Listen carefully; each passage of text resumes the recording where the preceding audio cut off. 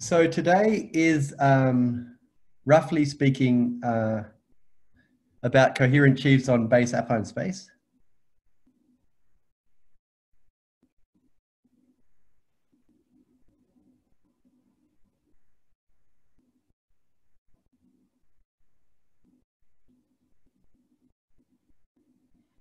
Roughly speaking.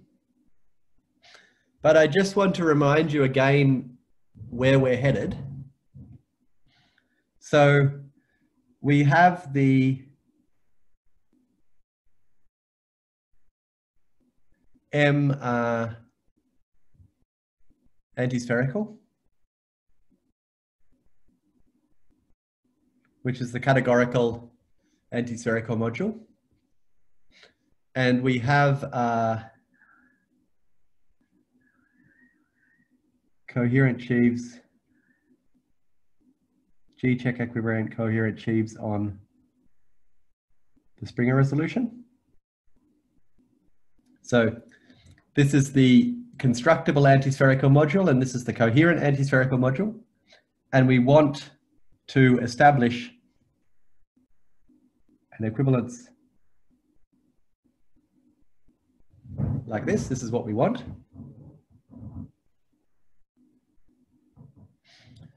And the key step is to, in Arkhipov-Bezrukavnikov, is we look at co-G-check free N tilde. So this is the full subcategory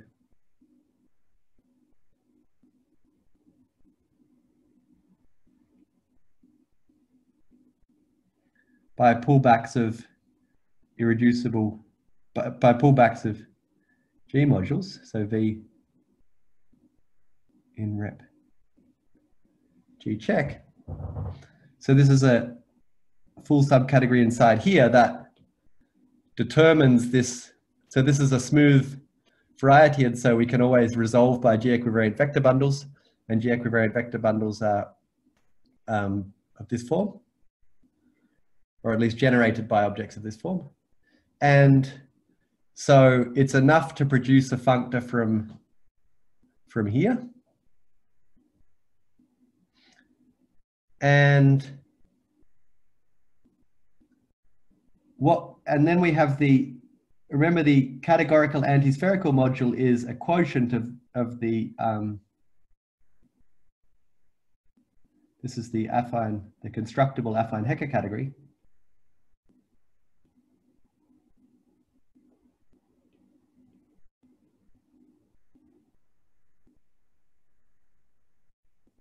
And this is monoidal.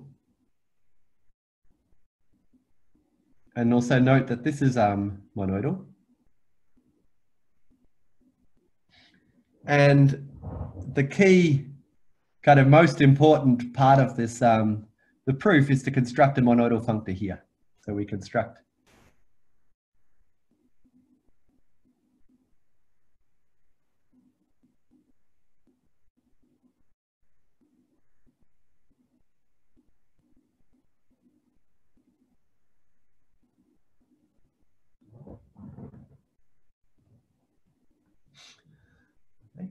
and somehow the key observation, kind of philosophical observation, is that this functor f is that f can be built kind of softly once one has the functor from rep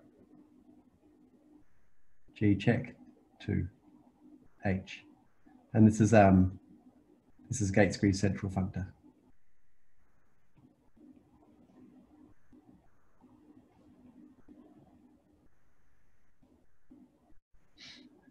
Okay, so somehow what I'm trying to say here is that there's this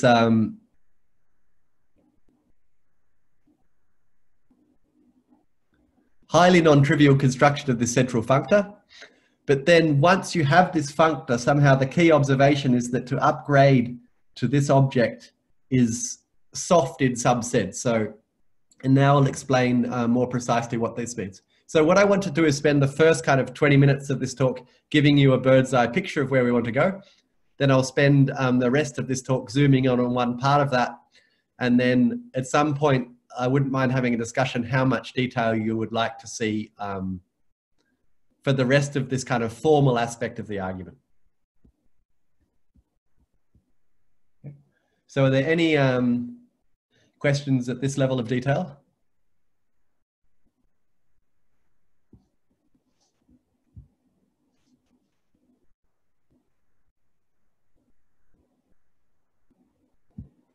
Okay, so I want to give a more precise version of f.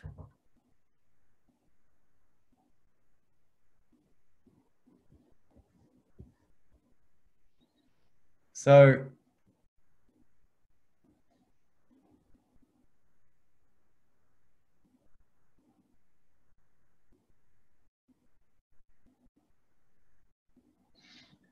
is the following. So the following is absolutely key to Bezrukavnikov. So theorem.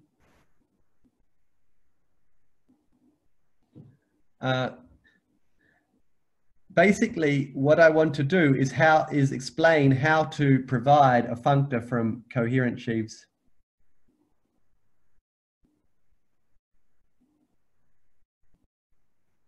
How do we provide a monoidal functor to C, where C is a additive monoidal category. So C is a additive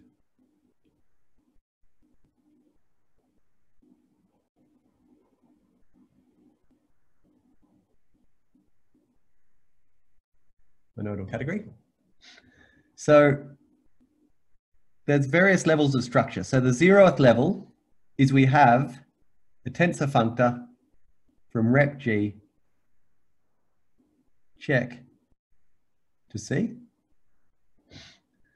Level 1 that we saw last time is having an endomorphism of this functor is basically upgrading this to a functor from G check mod, the Lie algebra mod G check to C.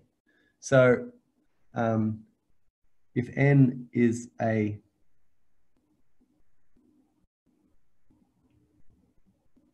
tensor derivation. So remember Anthony suggested renaming tensor endomorphism to tensor derivation, and I completely agree. So if we're given a tensor derivation of our functor f, so this is some element nv from f of v to f of v such that n of v tensor v prime is n of v tensor identity plus identity tensor n of v prime, then this gives us a monoidal functor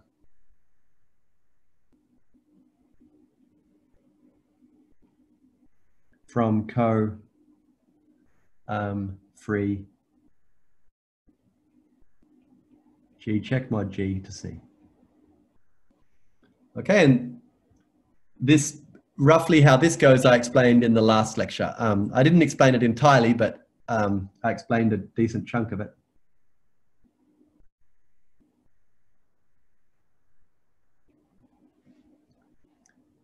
Today comes now comes the subject of today's lecture, which is if we have a tensor functor from rep G check times T check to C, together with certain arrows. So this is a tensor functor.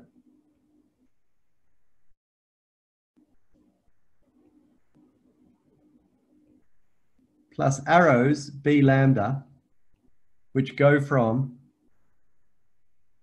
F of the one-dimensional module of highest weight lambda to the f of v lambda. And these arrows should satisfy some relations, and that will be the subject of this talk. So-called Plücker relations.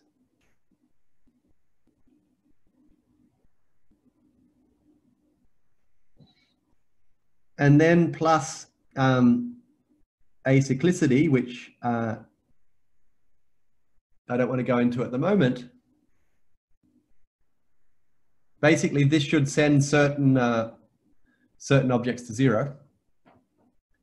F extends to a map from the flag variety, from coherent sheaves on the flag variety to C, to a tensor functor from, this is the flag variety.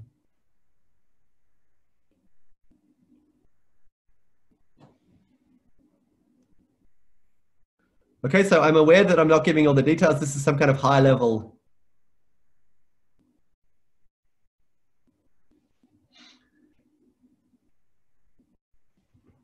And 3,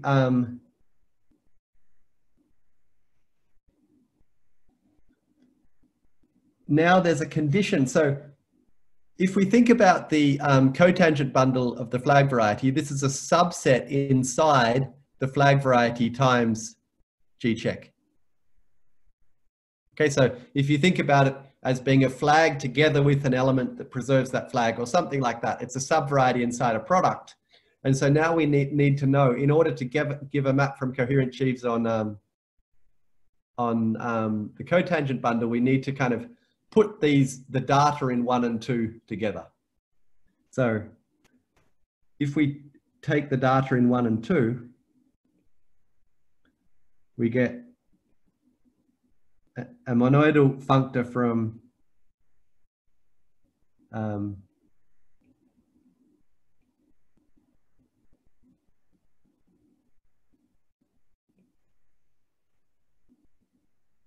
and now inside here we have the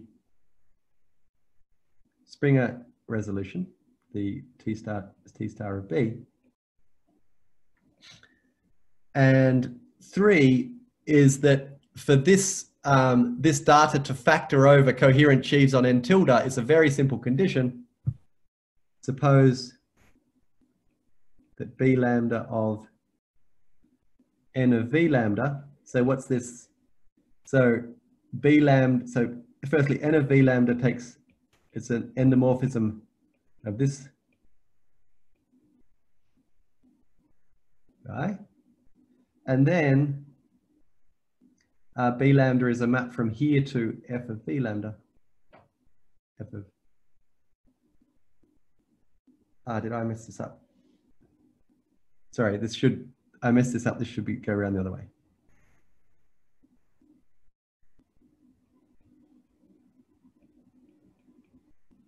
Suppose that this map equals 0. Then this factors over.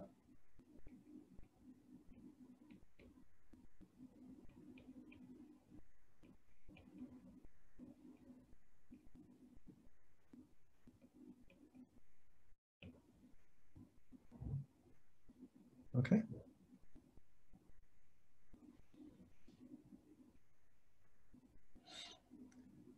So somehow the point of this slide is to say that we have this one kind of very powerful bit of input, which is this functor. And then, so the extra data we need to produce is this derivation, and we need to produce these arrows. We need to check some relations.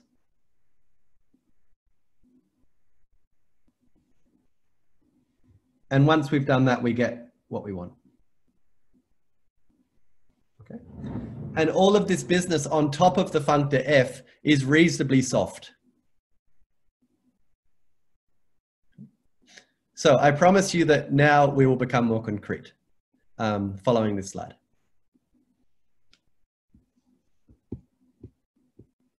Okay. And I wrote in my slides, with a bit of luck, this will be the last kind of formalism lecture. So maybe I'll say a few more I'll ask you at the end how much more of this you want to see. And maybe I'll either do another half lecture on this or just write some notes which people can read if they're interested.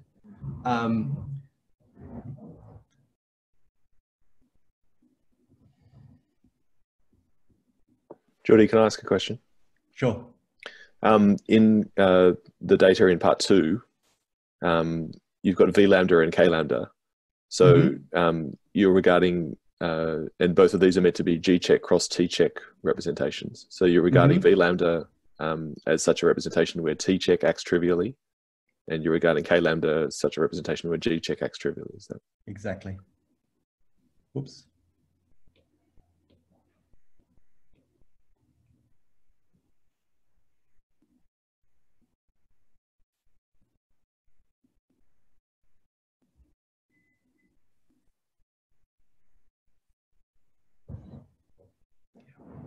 you left out the checks on those groups, and you also left out the tilde on n tilde in the last line of the slide.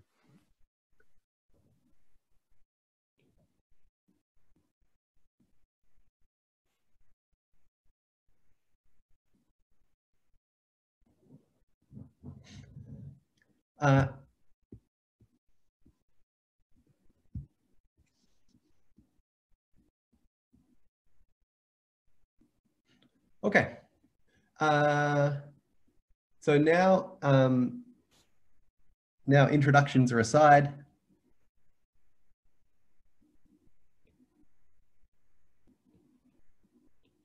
So we move back to G. So in the introduction, I wrote G check, etc. Now I'll just write G, B, N tilde, B, etc. Okay. So I'm entirely on the side of the dual group for the rest of the lecture.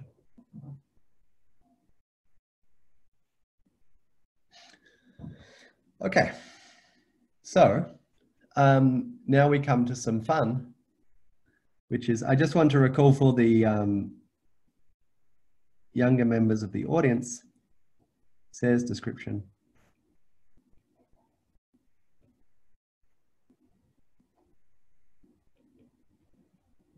Of coherent sheaves on Pn. And so this is taken from a very famous paper called Faisceaux algébriques cohérents from 1955. And this is a very influential paper.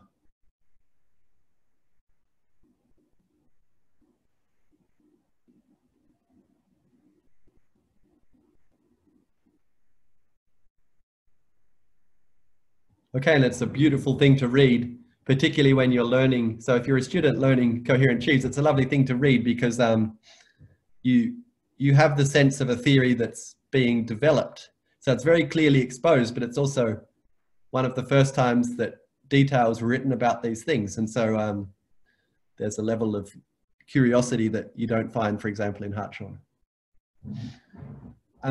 So what's the idea?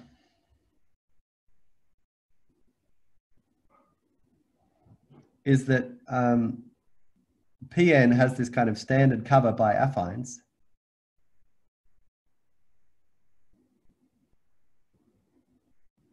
Standard affine cover.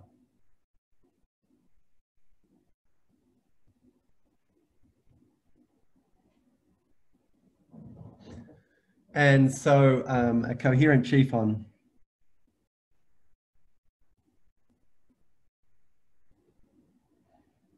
Pn is the same thing as kind of coherent sheaves on this cover. So each UI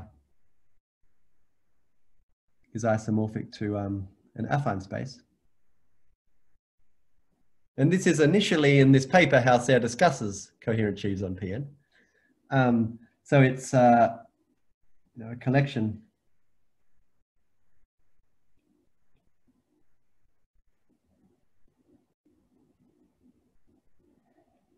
over kx 1 to the xn plus glue.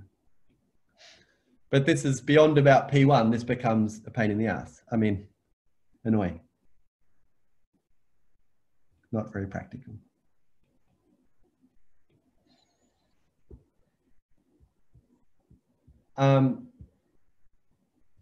So instead,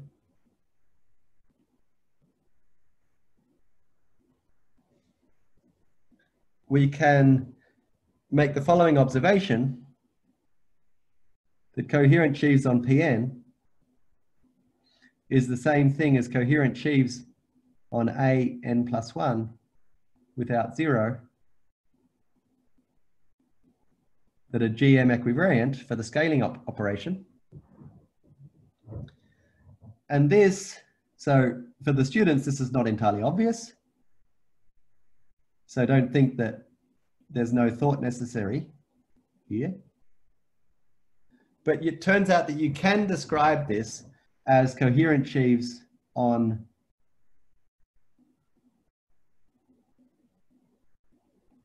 an+1 modulo coherent sheaves on a point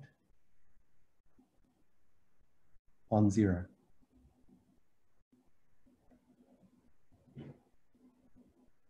Okay, so the picture is we have kind of Pn down here, and then we have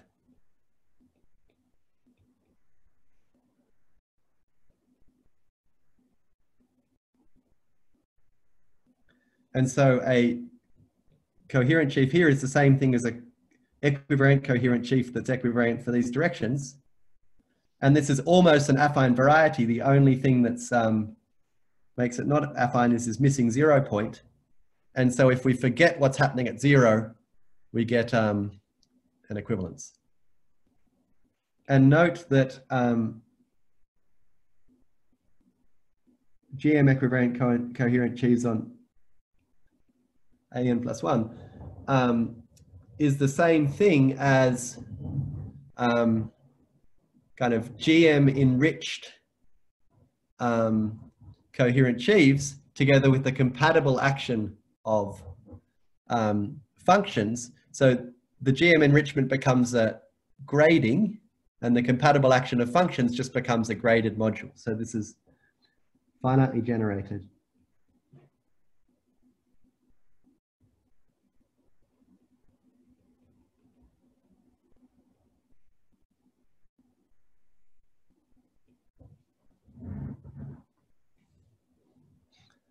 And so we get this description, and also inside here we have co-GM of a point. So this corresponds precisely to the finite dimensional.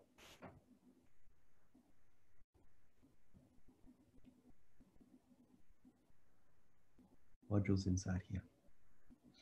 And so we get, this is says description, coherent sheaves on Pn is finitely generated, graded S modules, where this is S, modulo finite dimensional modules. And this is, for good reason, is called a Serre subcategory. And this operation is called a Serre quotient.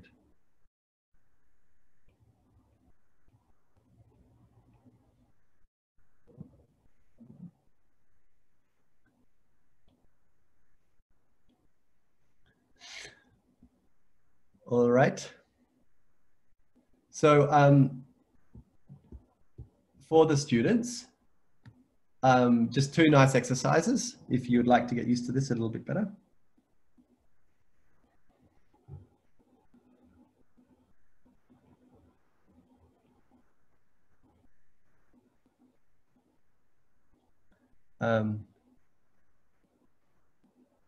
This gives the right answer.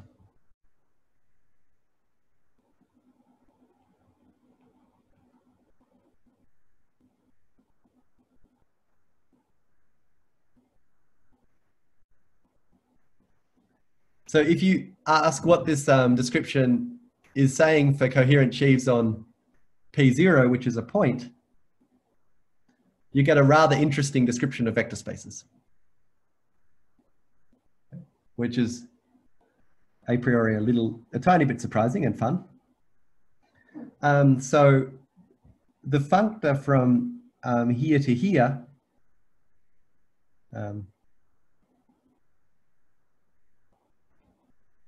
gamma can be described as hom from all the twisting sheaves.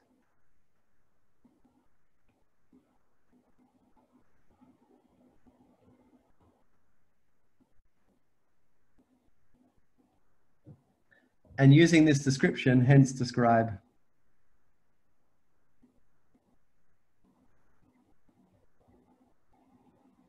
what does a twisting sheaf correspond to and what is a skyscraper.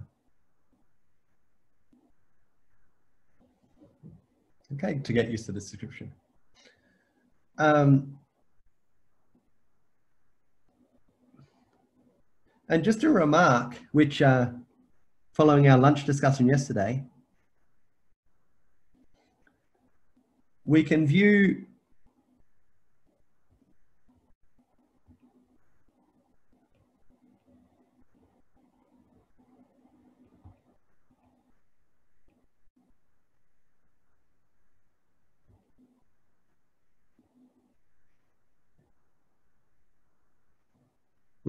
both of these descriptions through the lens of descent.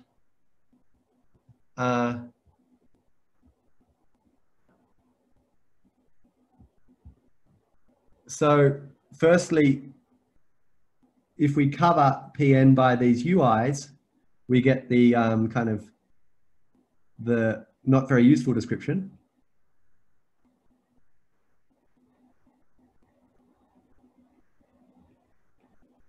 Okay, so if we use a kind of more classical cover, but if we look at,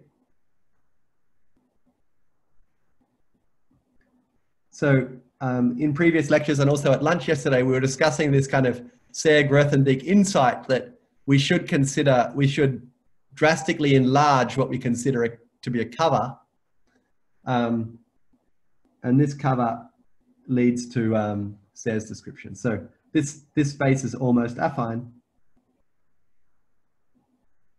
and therefore kind of easy for coherent sheaves, and this leads to Serre's description.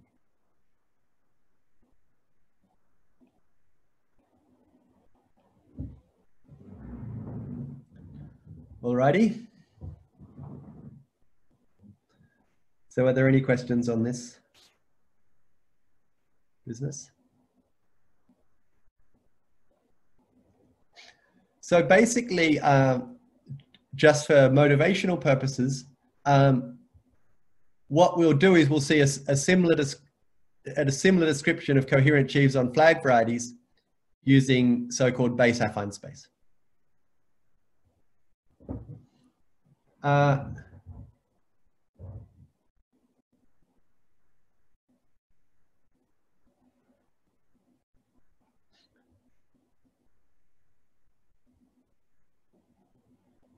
Okay, so I gave an example of how to give a coherent sheaf on Pn by, sorry, not a coherent sheaf, a sheaf of categories on Pn using the using Serre's description. It's a pretty straightforward generalization of the example of A1 mod GM that I gave last week, so maybe I won't go through this, and I'll move straight to G mod B.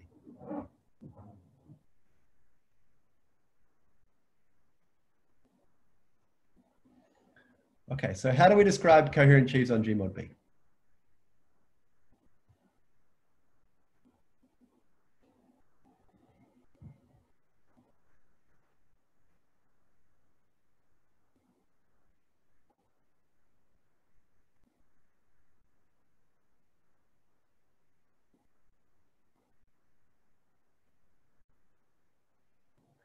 And note that this discussion intersects with the previous discussion in the case of SL2, where G mod B is P1. So there's at least 3 options. There's via covers. And this is not very useful.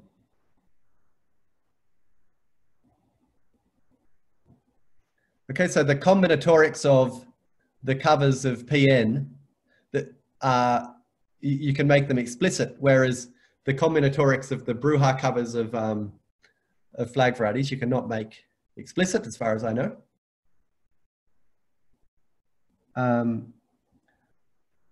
A second option, which is very useful,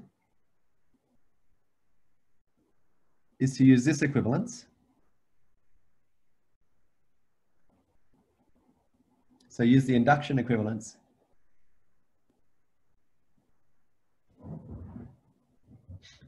And this is only works in the equivariant case.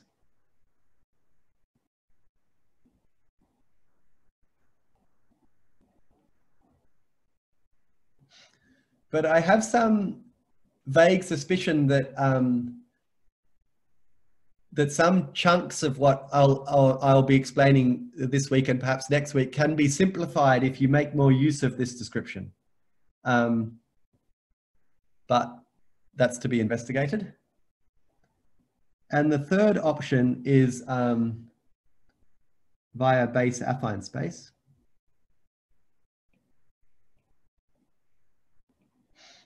And this is the analog of Sayre's description.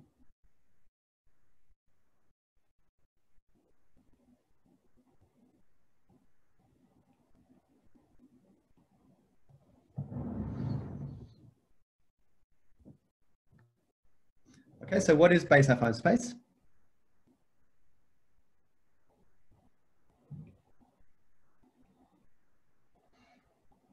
So as we'll see in a second, it's never affine, or almost never affine. So it's a strange name. I once asked Ginzburg why it was called base affine space, and he said, because it's to all intents and purposes affine.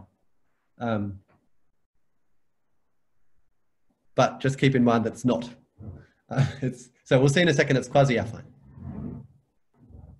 So, Geordie, yes? When we say describe, so what sort of general thing do we have in mind? So what I mean is like, so you wrote down this description of the equivariant one, and then previously you had told us that we can de-equivariantize an equivariant thing and get the whole thing.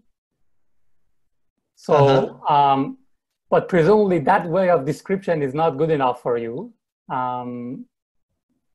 So I'm just wondering. Basically, what we want to know is an efficient way of giving a functor from G equivariant coherent sheaves on G mod B to somewhere. And basically the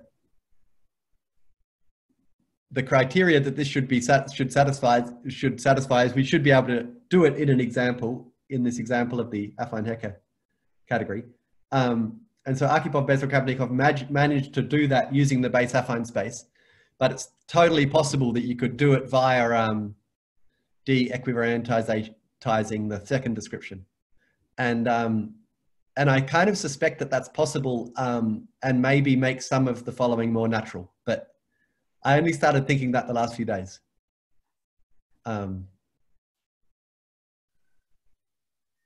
So I'm kind of saying the middle arrow, it won't really be mentioned again in this talk, but I think it's a mistake to forget it.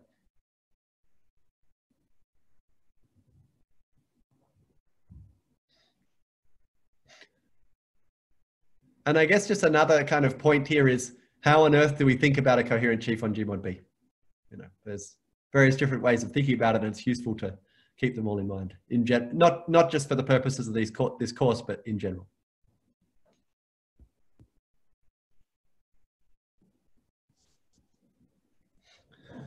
Okay, so base affine space. I hope that is at least some approximation of an answer. So U is the unipotent radical of B.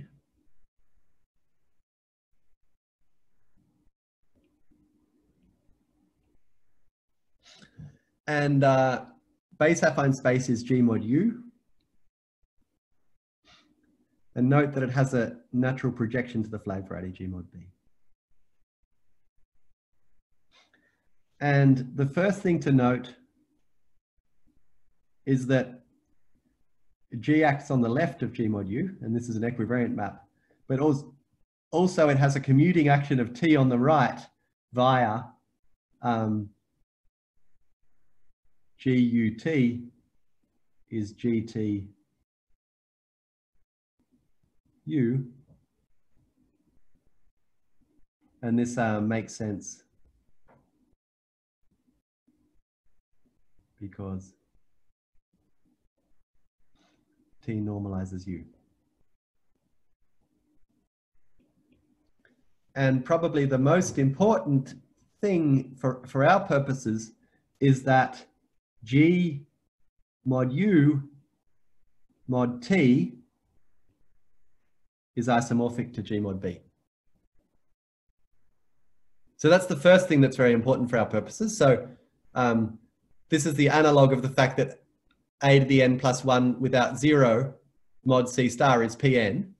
So this gives us our space. And the second very important point is that this is kind of almost affine, just like a to the n plus 1 without 0. So just an example.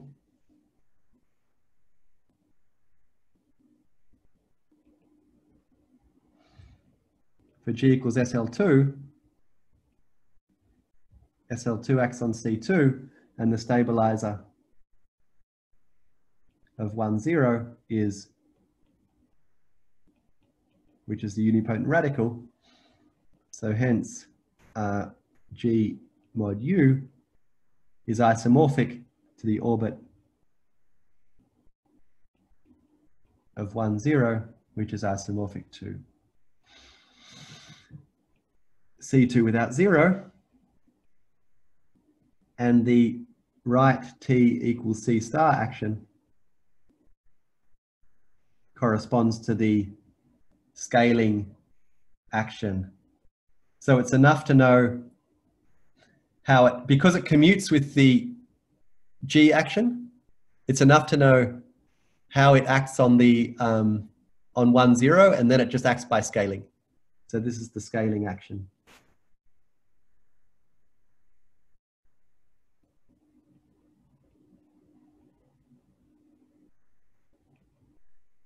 Equals here, and of course this is our example of one of the staircases that C2. So B is P1 is C2 without 0 mod C star. Okay.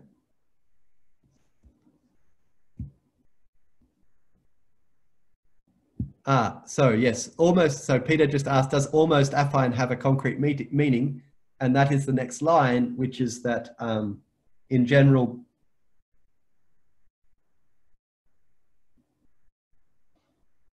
G mod U is quasi-affine. So this means open in an affine.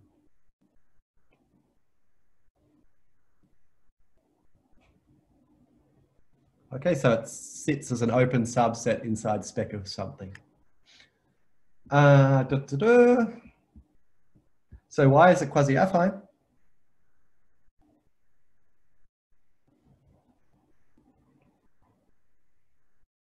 There's a number of different ways of thinking about base affine space. One useful way is that if, so V lambda is a simple highest weight module,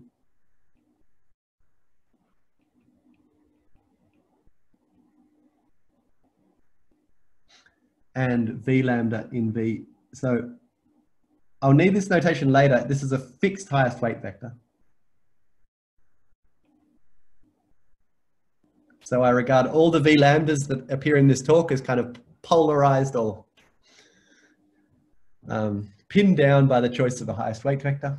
And if lambda is strictly dominant,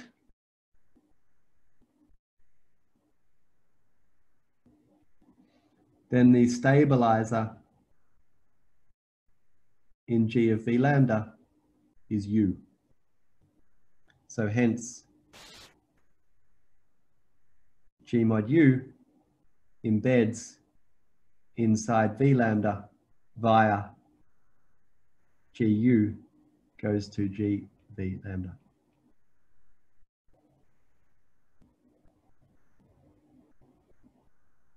And my imagination of this is kind of, here I have V lambda, and then there's some cone-like thing, and then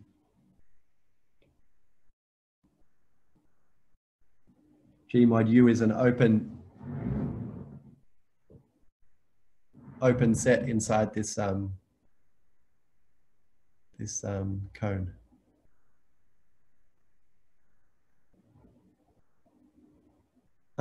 I'm worried now. Do I need to take a direct sum of different highest weight modules to get this to be an embedding?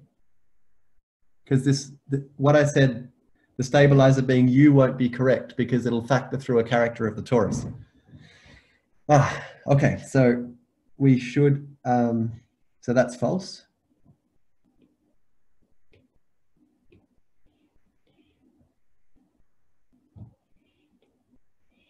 If we take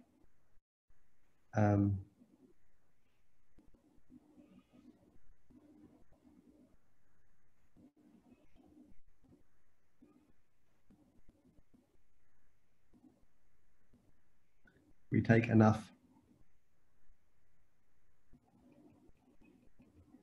copies, V lambda 1 plus V lambda 2 plus V lambda M, the stabilizer of V lambda 1, V lambda M is U.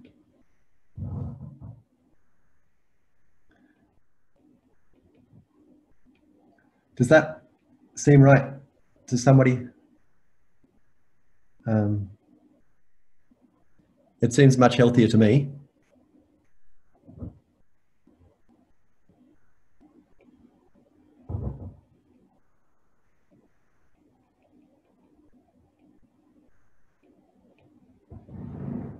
So that is wrong in the notes. Apologies for that. So that's one way to think about it.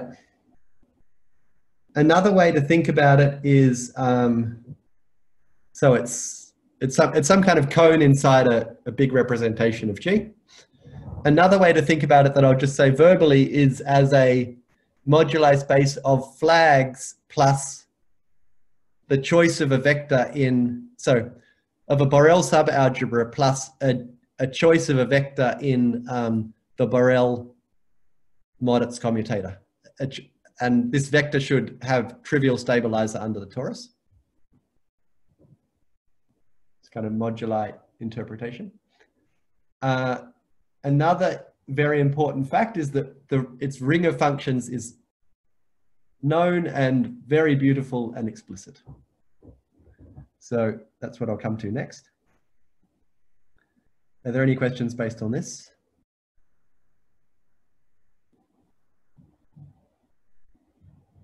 Sorry, so was Peter's question answered? I somehow missed the punchline. So you got an embedding into an affine space, and then you wanted to say that this is almost... Yeah. So this closure is a closed subset inside an affine space. And so this is affine. And so this is quasi-affine.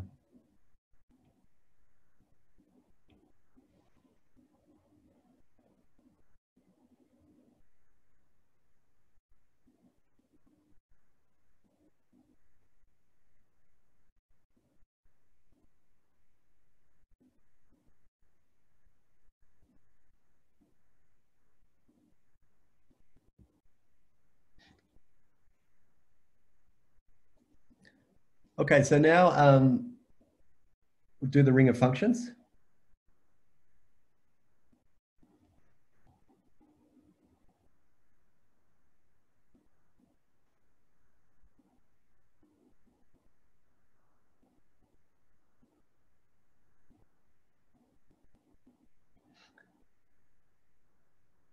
So by the Peter-Weil theorem, and remember that the characteristic of K is 0, the functions on G as a G times G representation decompose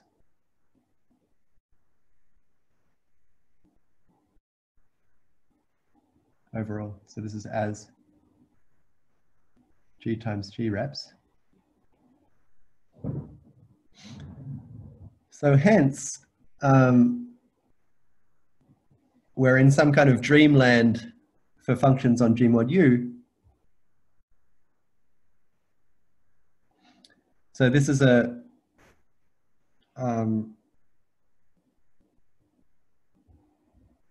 this is a free quotient, and so we can just work this out by taking the U invariance for the right action, and so that's a direct sum over V lambda, tensor V lambda.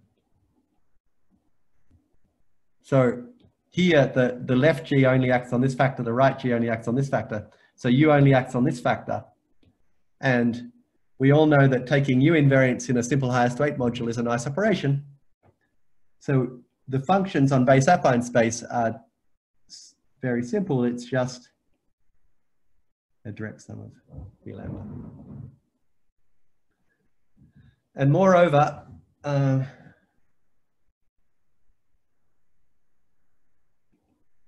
the right T action, so we have T acts on here, and T acts on here via character lambda.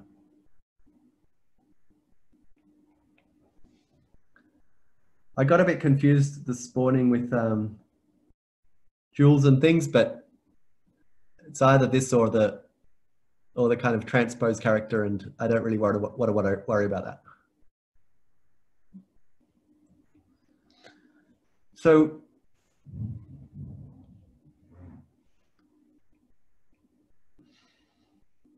what about multiplication?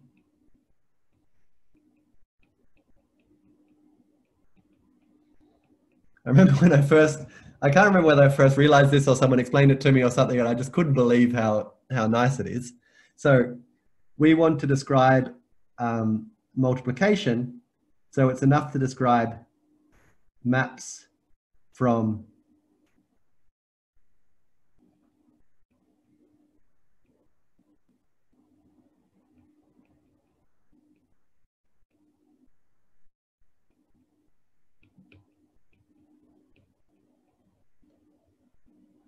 but the really beautiful thing is that this is T equivariant.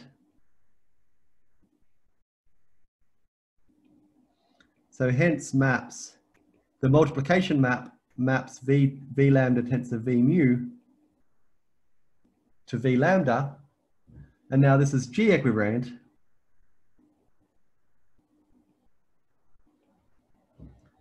And we know that this is V lambda plus mu plus lower stuff. So hence the Hom space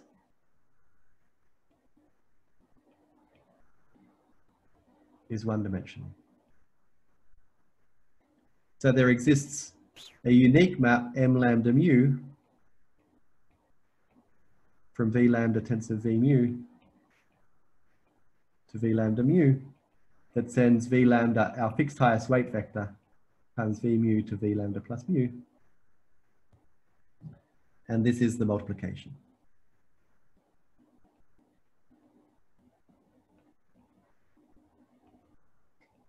Or is or determines multiplication. Okay, so that's, so I think people call this the Chevalier product.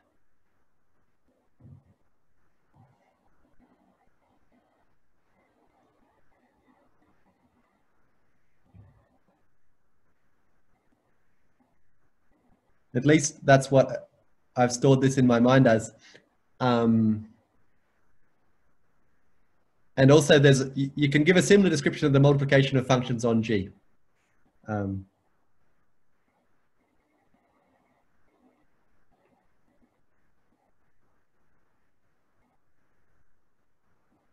As the Chevalier product.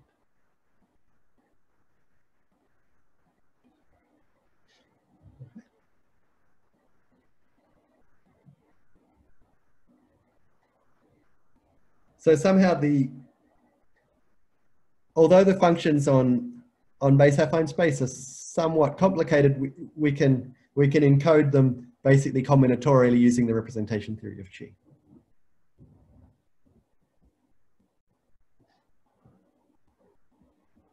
Just an example to keep us honest.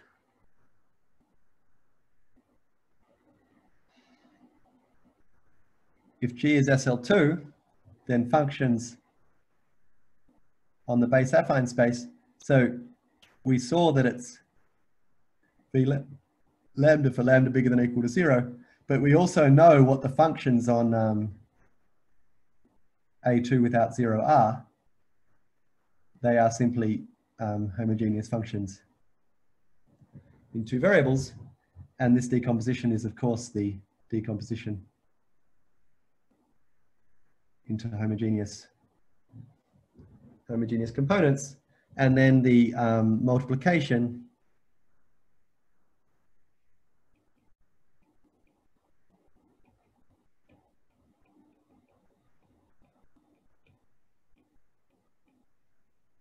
so you can characterize the multiplication as being the unique G equivariant map.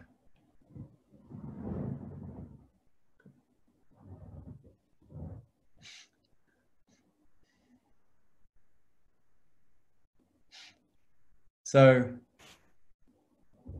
I realize that I'm almost out of time.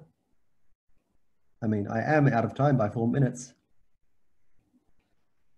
But just for the rest of the talk, I'll introduce the following notation. So we have G mod U is open and dense inside G mod U bar.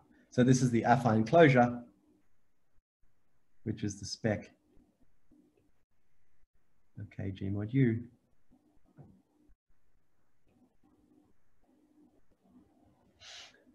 And we should think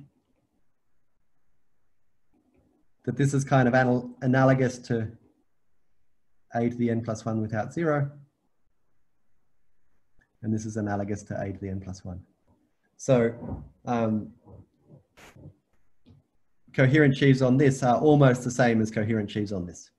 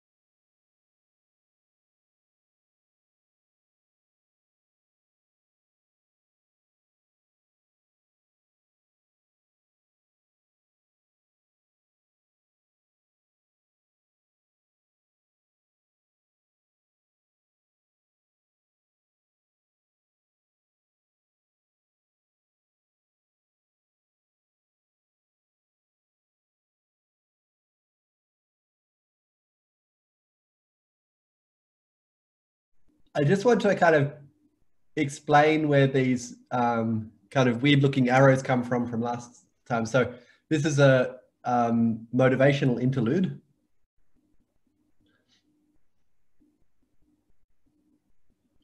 So we have we've just seen that kg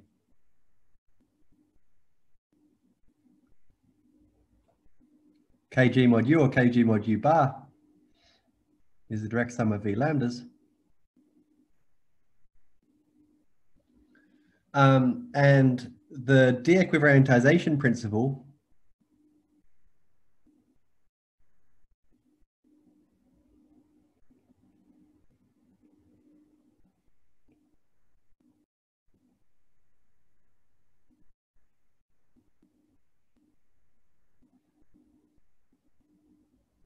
says that to give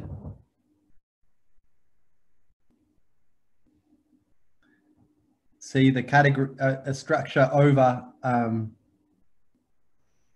G mod B, which we're secretly thinking of, I mean, totally not secretly, we're very much thinking of in an overt sense as G mod U mod T, is the same as giving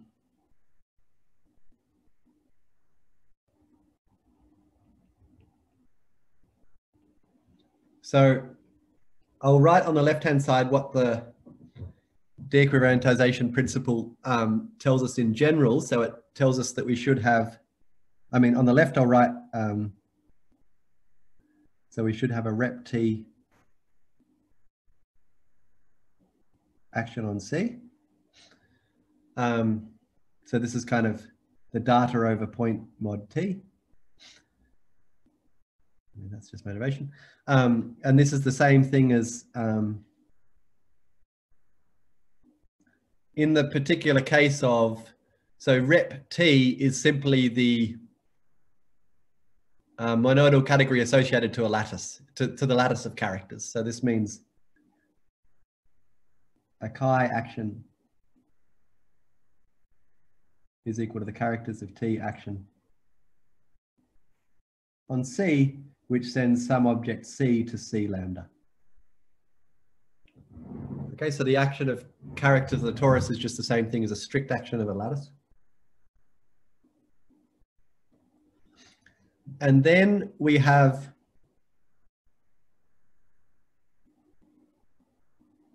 so I'll start calling this thing O, following Roman.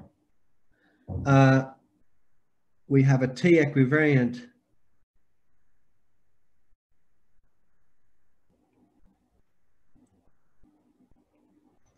O linear structure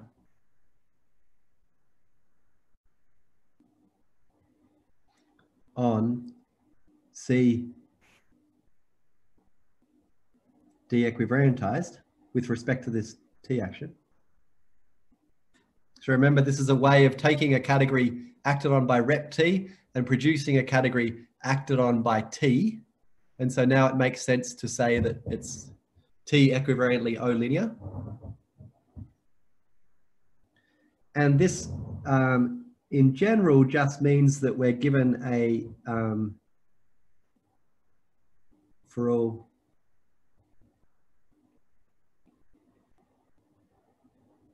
we're given a map from O to HOM from C to the functions on T acting on, which in this particular case is just the same thing as HOM from C to the direct sum. So the functions on T is the direct sum of its characters, C lambda, T equivariant.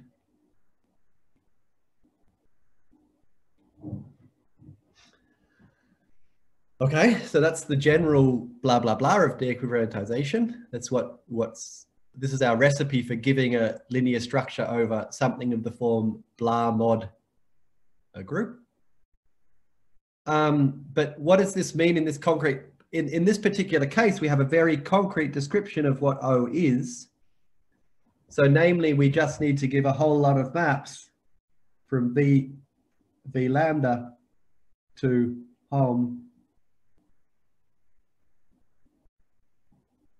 C to C, C lambda. So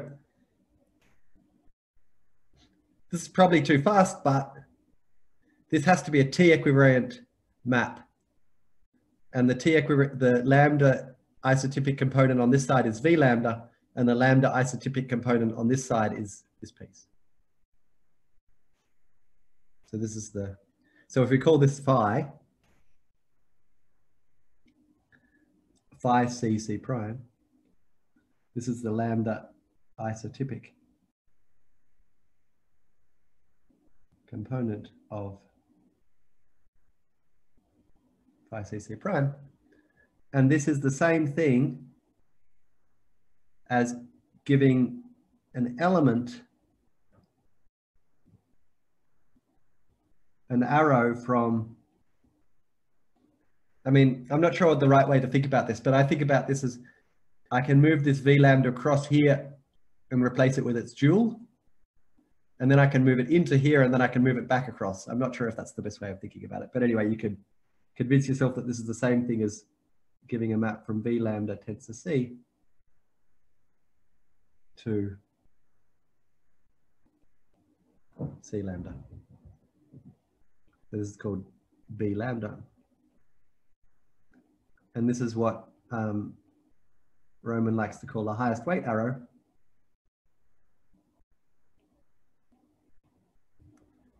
Such that the Chevalier relations are satisfied, such that we get an algebra homomorphism.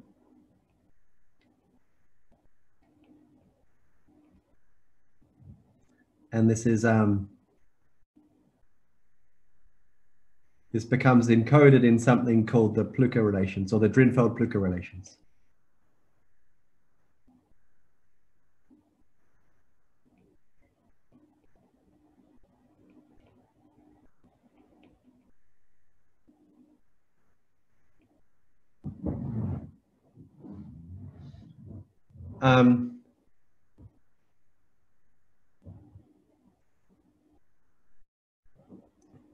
Okay, so, and then 3, this gives us C over G mod U bar, the affine closure mod T, and then if certain coherent sheaves, i.e. those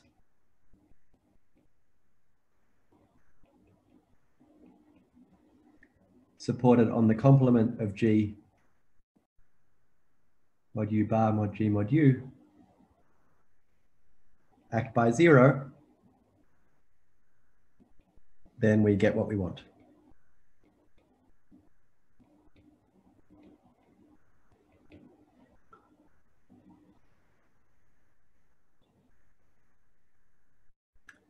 Okay, so this is meant to be a kind of another like slightly higher level picture of what's going on. And I just wanted to motivate where these funny looking arrows from the second slide come from. So now more detail. Geordie, can I just ask? Sure. So you're missing some primes on C's in the codomain of B lambda, for instance. Thank you. So, so on the first slide, what you were calling B lambda was slightly different from this, but I guess the new arrows are meant to be natural in C and C prime. Exactly. So they somehow arise from the sort of B lambda that you had before. Yeah. So the B lambda before we should think of as a morphism of functors from tensoring with V lambda with tensoring with K lambda. Mm-hmm. And that would be the same data as what I'm writing down here. So in the, sorry, yeah. So I see what you're saying. So in the first slide, C was a monodal category. And here we're thinking about C from the first slide should be the endomorphisms of C in this slide. So that is confusing as hell, so I'll change it. Okay.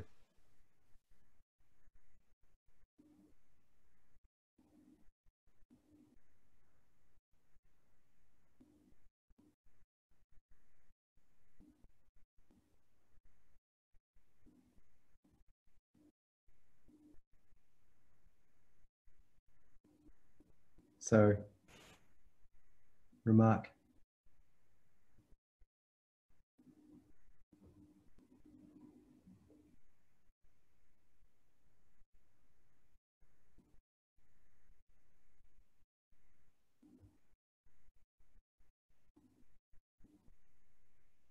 So this arrow would be an arrow from tensoring with V lambda to tensoring with K lambda.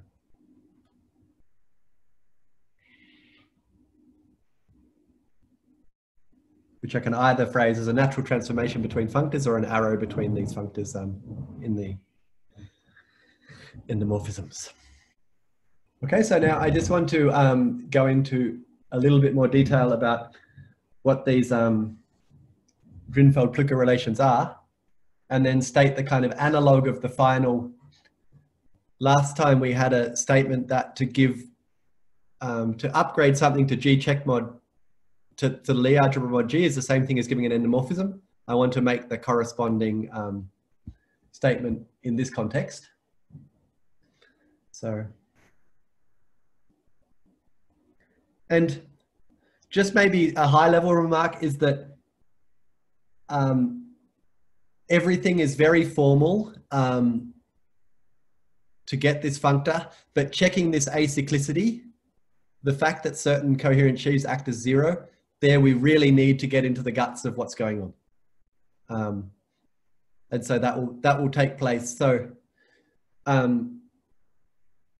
we're almost done with the formalism side of things. And so we'll get some functors from kind of some affine things, but then to actually check that they give us functors from, that they kind of restrict from to coherent sheaves on some open piece, we'll need much more detail. Okay, so arrows between coherent sheaves on G mod U. So I want to give a little bit more detail about these Drinfeld-Plücker relations.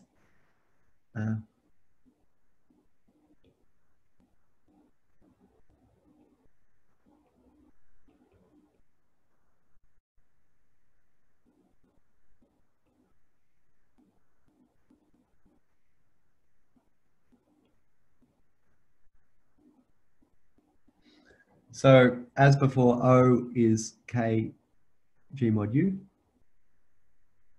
is the direct sum over V lambda, and we have the Chevalier multiplication M lambda mu. So we have this multiplication plus we have a chi grading. Okay. So now we want to look at home. So this should be as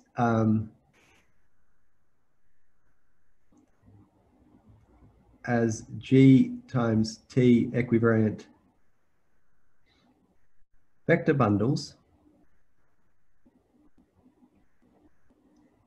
or equivalently G times T equivariant maps between O modules from V lambda tensor O to O lambda, so O twisted by lambda. So this is the same thing as homomorphisms, which are just G times T equivariant.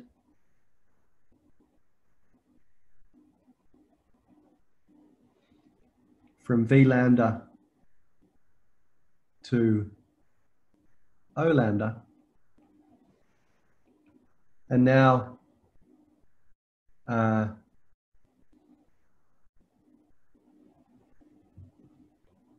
the only, so the zero weight space here is the V lambda weight space. So it's like hom G equivariant from V lambda to V lambda, which is just C. Okay, so the G-equivariant maps between these vector bundles are very, very simple, the G times T equivariant. And these are spanned by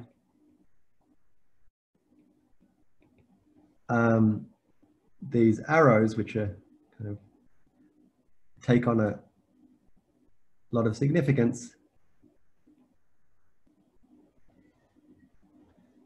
which are just defined by the Chevalier multiplication. So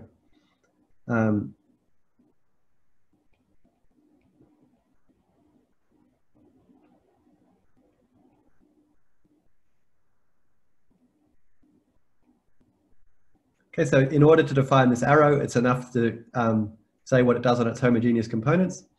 And this is just the Chevalier multiplication.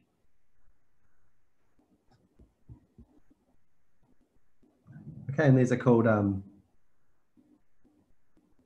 highest weight arrows.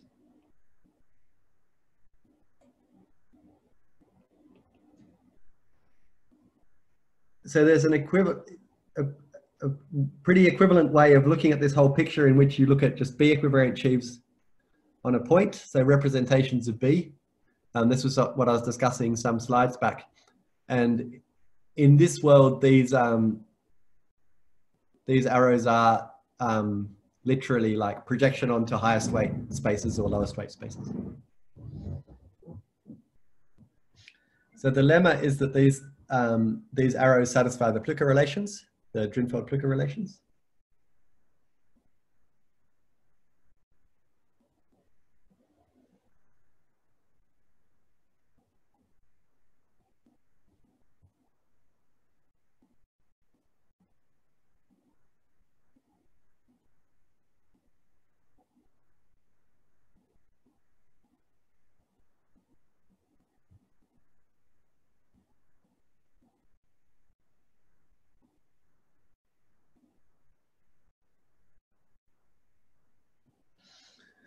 Which is the following statement.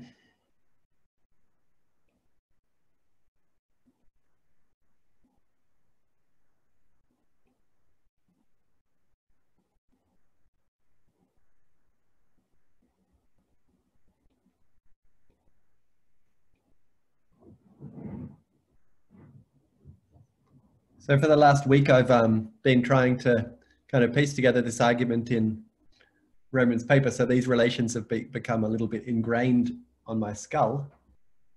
So what do they mean? So what's B lambda tensor B mu? This is a map from V lambda tensor O to V mu tensor O.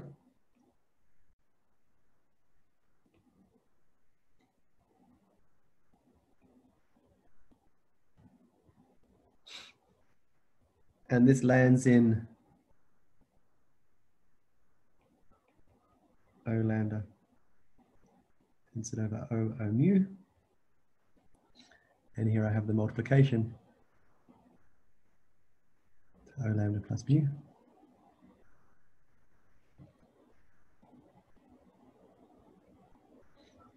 But alternatively, I can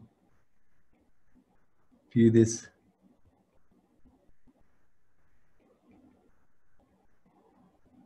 tensor O, and I can go via M lambda mu to V lambda plus mu tensor O. And then up here I have my B lambda plus mu. So that is, this diagram commutes.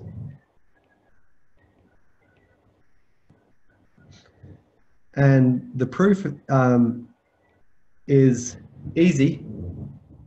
So these are maps of O modules, so it's enough to check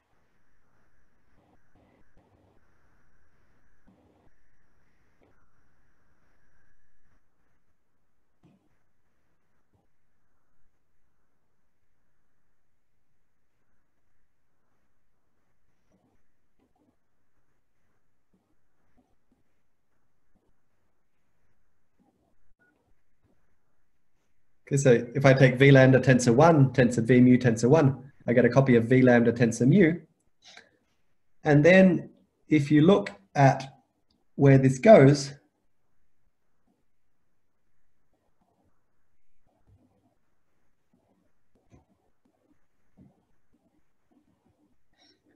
the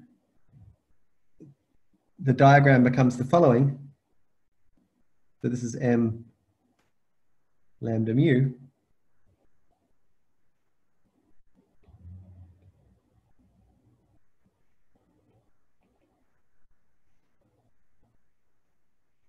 Yeah, it just becomes the definition of the diagram becomes the definition of the Chevalier multiplication.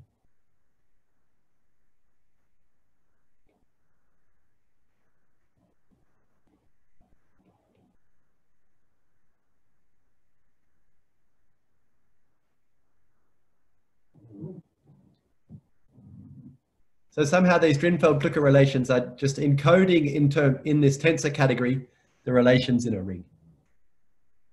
So a question for the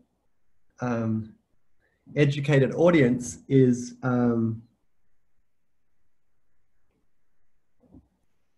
does anyone know a good reference for Drinfeld-Plücker formalism?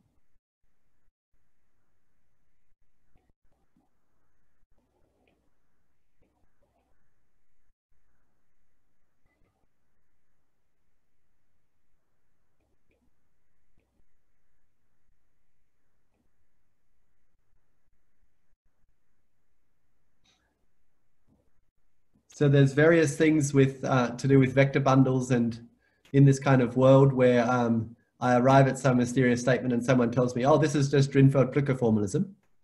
It's happened to me about 10 times, but I can never isolate the anything where this is really explained what's going on here. And Google searches don't really help. So I can kind of check some of this stuff by hand, but it doesn't, I don't see where the general pattern. For example, why on earth is Plücker's name associated with this?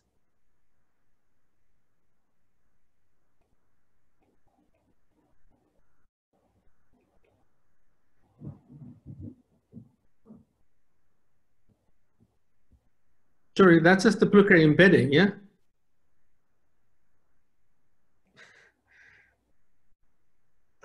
Why do you say that? Why do I say that? That's a good question. Same thing as when you embed a product of projective spaces. Which way does it go? When you embed a projective space to a bigger projective space? I mean, for me, the Plücker relations are the equations defining the Grassmannian in its Plücker embedding. Yes, I think that's correct. I think, isn't this the same? So we're describing the image of G mod, a minimal parabolic inside the projectivization of some. Right. Okay, so you're saying that if I do the analog of the base affine space, then I'll get a whole lot of equations here. That's correct, yes. Okay. That's already informative for me. That's, I think, where it comes from.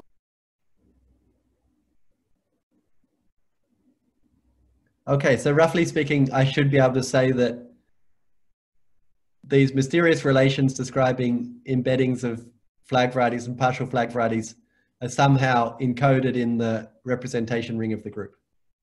That's correct, yes. Thank you very much.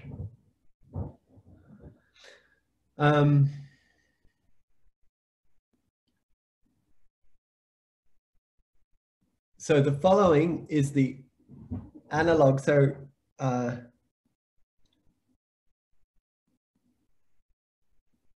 yeah, so these Drinfeld-Plücker relations are burnt into my skull, probably not into yours yet, unless you've worked on this stuff before. But I just want to give you the analog of the statement from last time, upgrading. So last time,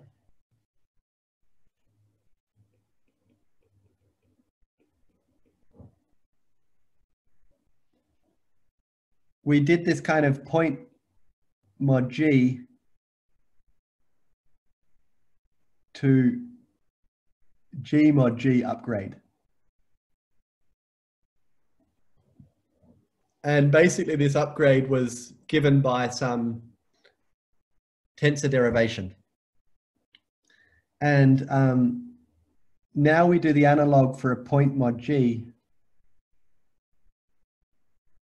to a G mod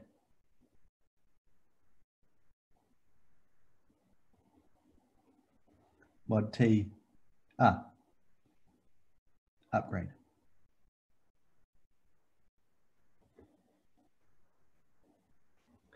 And as I've said a number of times, then there's something really not obvious to check, that our upgrade actually can be viewed inside G mod U mod T. And that then just becomes G equivariant sheaves on the flag variety. And then when we put these two together, we get coherent sheaves on the cotangent bundle. Okay, so this is the proposition.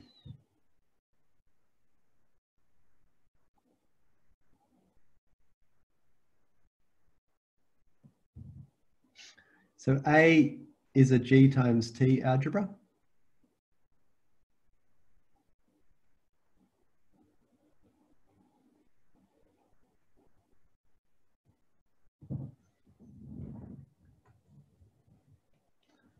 And suppose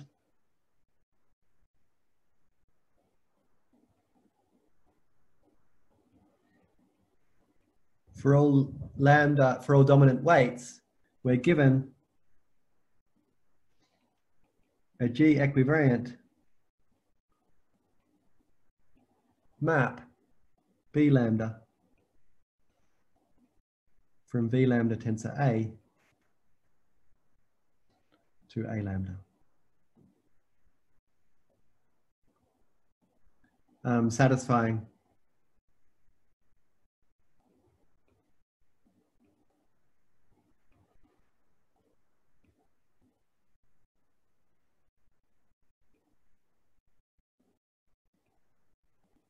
relations. Then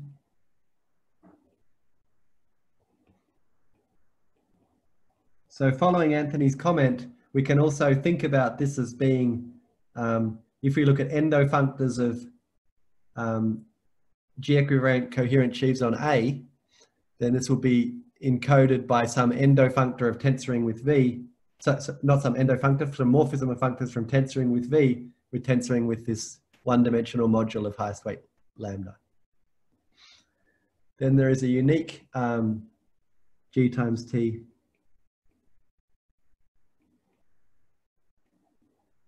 equivariant homomorphism.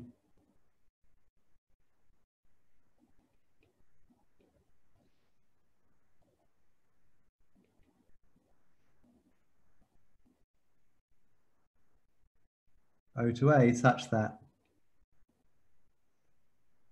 the push forward of this arrow, so this is Roman's notation, and it means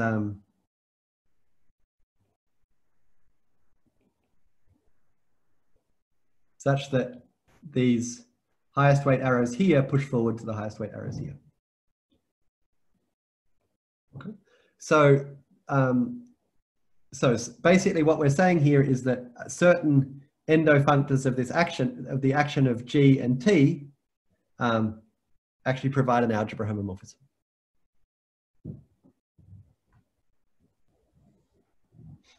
Okay, I'll just quickly go over the proof and then I'll conclude.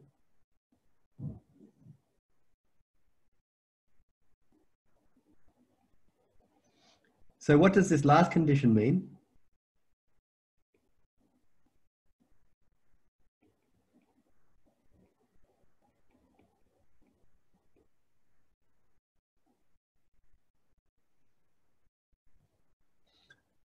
So it means that we have a commutative diagram. So here we have V lambda tensor O going to O lambda.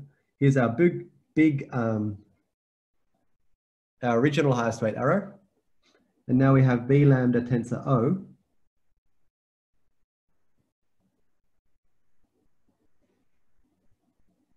Oops.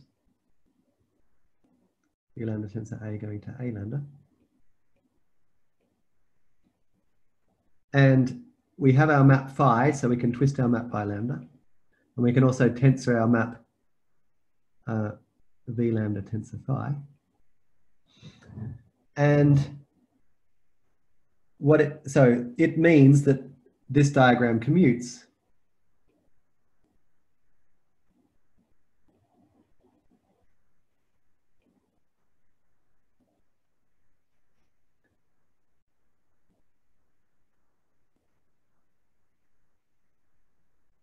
But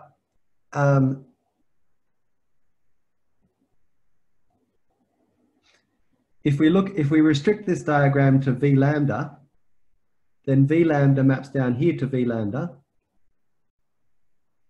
It maps across here by phi.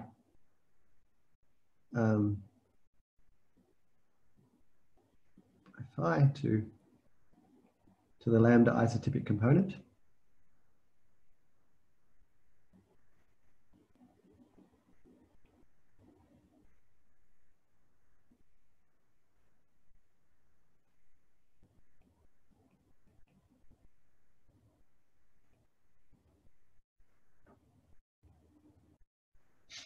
So this just tells us that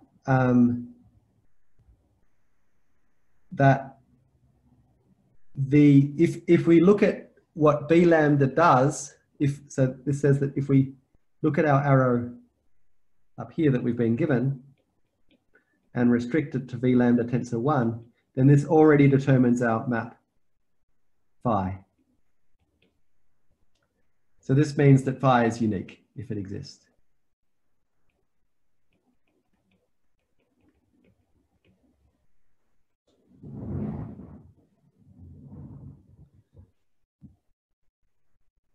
Okay, so we define phi lambda to be the restriction of B lambda to B lambda tensor 1, what it has to be if it's going to work, and we define phi to be the direct sum of all these phi lambdas. And now check / see the notes. I mean, it's a few lines, is to check that phi is a homomorphism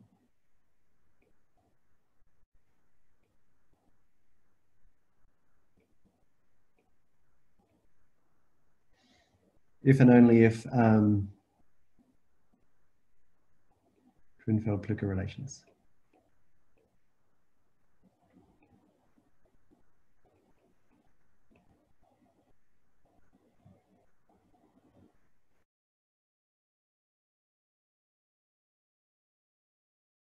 Here at some point we said let's forget about the GM action. Mm. And can you remind us, what does that correspond to on the constructible side? Frobenius. So we're base changing to K bar, or actually I'm not sure what base field you're working on. But anyway, we're not worrying about mixed business. Exactly. Uh-huh. And actually in Arkhipov Bezrukavnikov, they show a kind of compatibility with Frobenius, but they don't actually prove a so in AB there is no proof that if we add GM here, we can add mixed over here. Right. So now let's leave unmixed. Let's consider unmixed. So no GM. And so then is this MAS the antispherical? So can we then think of the Hecke category as its first approximation? Or is that still not right? Exactly. Yeah, no, that's perfect. Okay, so this is the geometric incarnation now, sort of. Yes. Okay, and the antispherical module. So in other words, H for us now, for the moment, is the Iwahori equivariant sheaves on G mod I over an algebraically closed field. And the antispherical is the Iwahori-Whittaker sheaves on the affine flag, is it? Or Yeah, so I need to go over that still. So at the moment, all we've seen is the incarnation of this as a quotient of Iwahori sheaves mod certain guys. And then I will explain at some point that what you're saying is correct, that it also has another very nice manifestation as Whittaker sheaves, as Iwahori-Whittaker. Okay.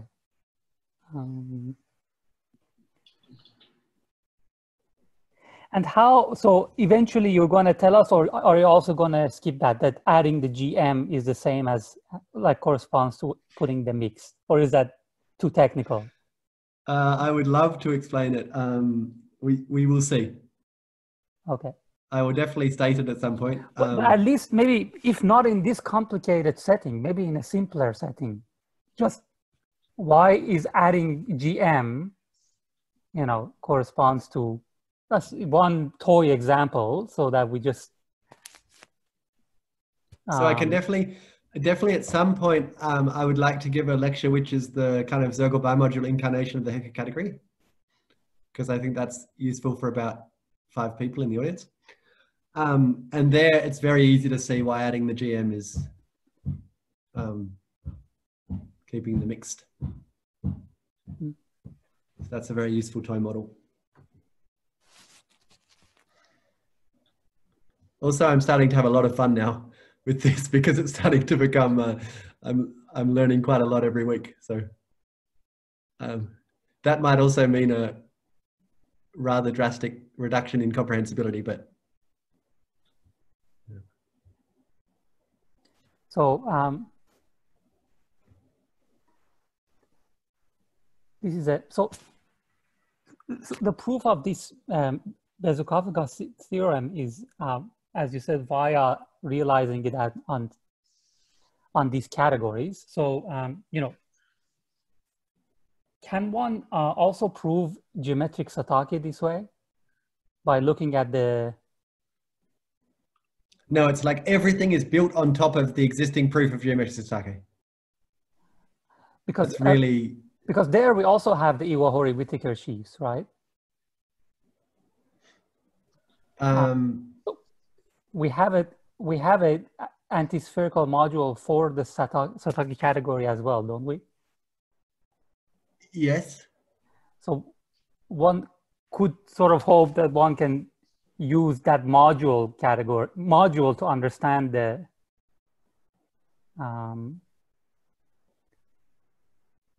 Yeah, I totally agree. But all current proofs don't do that. Yeah, it'd be a super nice. So the key statement in the BGMRR, Bezrukavnikov, Merkovich, Gatesgree, Ryder-Risch, is that the Iwahori induction functor is the Iwahori-Whittaker induction functor is fully faithful. And that's somehow what makes everything work. But to get that, they use that they already know everything about geometric Satake in principle. But if you could get that statement earlier, then you would be cooking on gas, I think, and you could perhaps reprove geometric Satake and things like that. Although there is this like derived version of geometric Satake, and which we don't know yet in the modular case, and I think like Roman et al. Is proposing to prove it by the method, like make it act on the Iwahori-Whittaker version, and then try to deduce it from that. That makes a lot of sense. Yeah. Another kind of fantasy that has been crossing my mind the last few weeks is that, like, this Arkhipov-Bezrukavnikov passage is very much from the kind of, you know, like you identify certain structures in the coherent world and then find the analogs in the constructible world and then argue that you have enough and you can build up everything. But it would be really beautiful to work out what kind of structures, like what are the key arrows in the constructible affine Hecke category, and you know, can we map back across the other way?